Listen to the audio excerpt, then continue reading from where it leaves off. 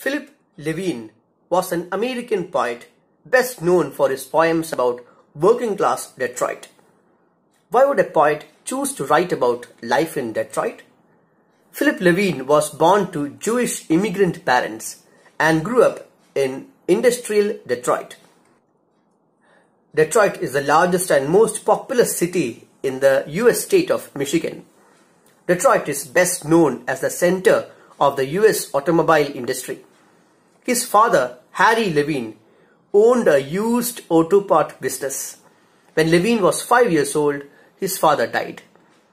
He was interested in literature from his childhood. In high school, a teacher told him, "You write like an angel. Why don't you think about becoming a writer?"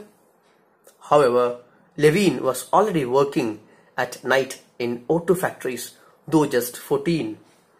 He completed his schooling and then he went to college at Wayne University in Detroit, where he began to write poetry, encouraged by his mother, to whom he dedicated the book of poems, The Mercy. The familial, social and economic world of 20th century Detroit became the subjects of Levine's work. His portraits of working class Americans and his continuous examination of his Jewish identity have left a testimony of mid-20th century American life. Levine taught at several educational institutions and was appointed Poet Laureate of the United States for the years 2011 to 12. What Work Is a collection of poetry by Philip Levine. The collection has many themes that are representative of Levine's writing, including physical labor, class identity, family relationships, and personal loss. Its primary focus on work and the working class led to it being studied with emphasis on Marxist literary criticism. In this class, we discuss one of the poems in the collection. We could say this poem best represents all the poems in the collection, as it gave its name to the collection as well. The title of the poem is What Work Is. It is apt as it describes exactly the theme of the poem. We know that Philip Levine had worked in an industrial area from a very young age. The poem is a reflection of these experiences. The working conditions were horrible, and Levine describes in detail how the factory system, its assembly line production, the want for more output with the minimum input, crushes the soul and spirit of the workers. Having to look for jobs daily, the process begins with the waiting in long queues, hoping to be picked for the day's work. Levine often had to wait in the Detroit employment line to get work. He has a first-hand experience of how the brutal system works.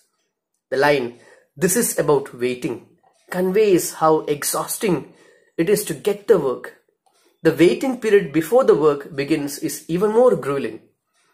Levine vividly paints the picture of the workers waiting for long hours, shifting their weight from one foot to another. After the tiresome wait of several hours, one might be informed that all the people after the person standing just in front of you can go home, as their services are not required. The same process gets repeated the next day and the next, till your will has been broken along with your body.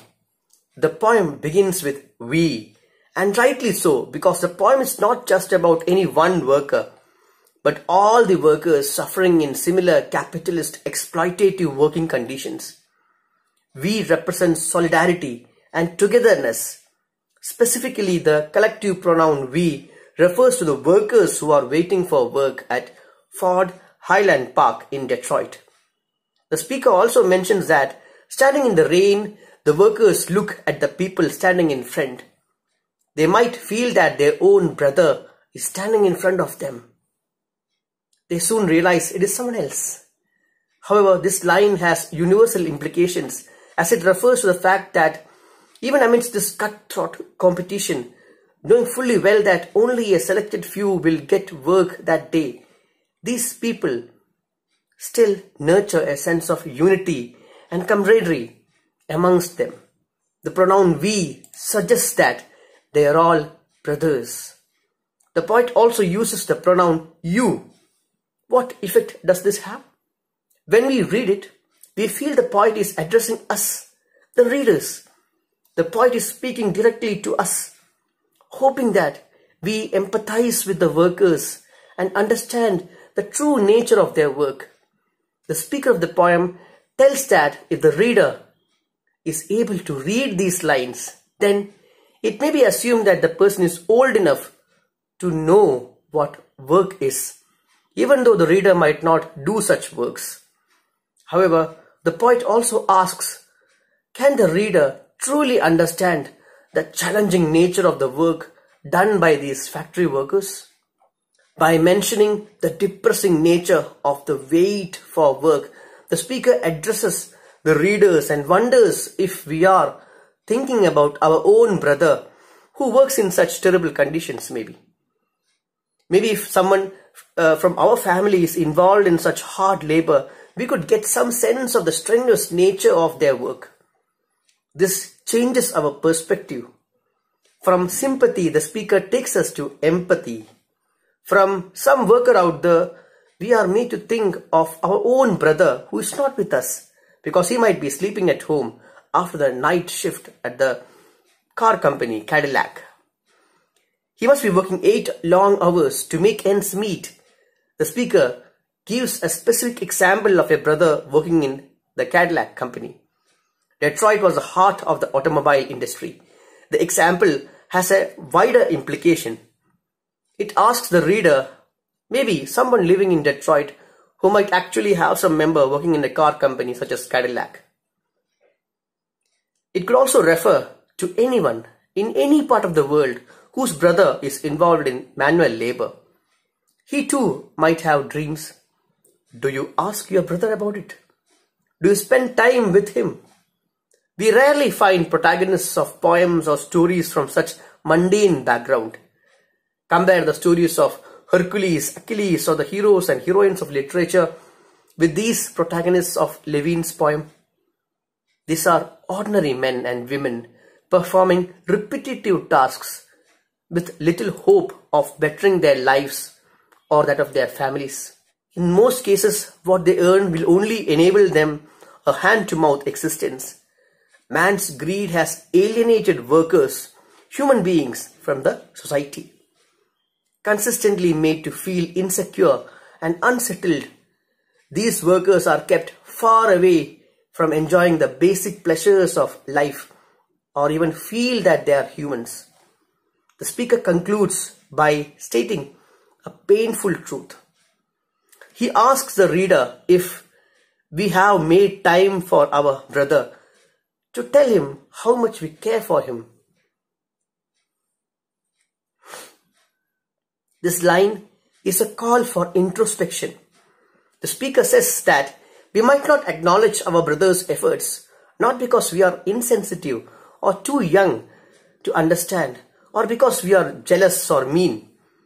We do not appreciate our brother who is engaged in manual labor because we might not truly understand the nature of his work. Can we really feel the agony of those workers standing in long queues without any hope of getting employed? Can we understand the effort our brother puts in working long night shifts and then to sleep for a few hours and pursue his passion for learning German music? We might hate Wagner's music, but our brother is making an effort to learn it despite his tough working conditions. Do we appreciate his effort? Don't we stop ourselves from saying simple things like, "I love you, my dear brother"? We might feel it is not required as he is your brother. Do we appreciate our mother, thank her, or ask our fathers about his day's work? Often we take things for granted. It is our mother, our father, our brother, and it is their duty to do this. Why should we thank them for it? The poet reminds us that even a simple display of affection will make a difference. Lift up their spirits. If we sincerely understood what work is, we would do it.